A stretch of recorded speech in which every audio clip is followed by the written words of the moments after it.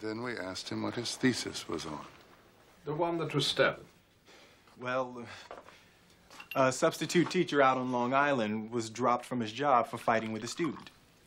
A few weeks later, he returned to the classroom, shot the student, unsuccessfully, held the class hostage, and then shot himself, successfully.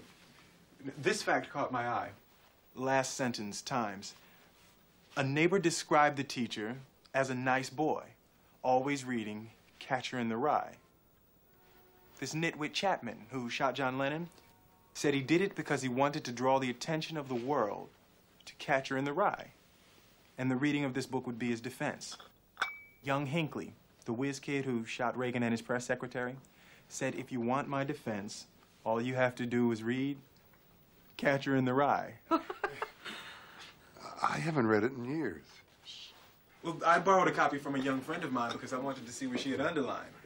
And I read this book to find out why this touching, beautiful, sensitive story published in July 1951 had turned into this manifesto of hate. I started reading. It's exactly as I had remembered. Everybody's a phony.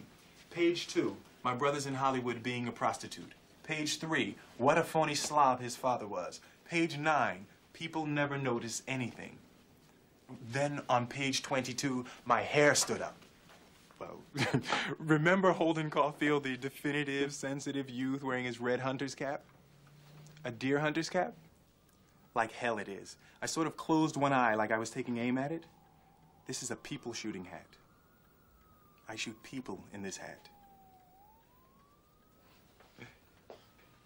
This book is preparing people for bigger moments in their lives than I'd ever dreamed of.